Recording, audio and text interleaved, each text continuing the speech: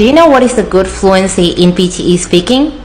In one of the white papers published by Pearson on PTE speaking marking algorithm, they essentially revealed that the way that they score your fluency is by using your speaking speed and measure against the speed of a typical native speaker.